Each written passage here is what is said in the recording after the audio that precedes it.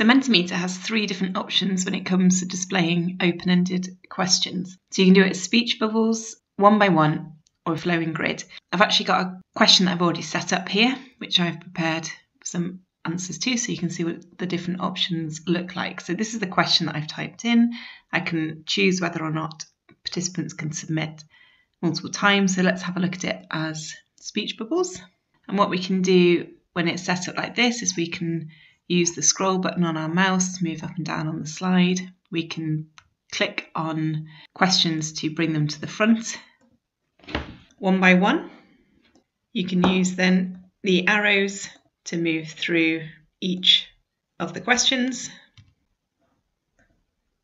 Flowing grid automatically scrolls through the different questions. You can still click on them to bring them to the front, so you can focus, and you can press enter to stop the scrolling.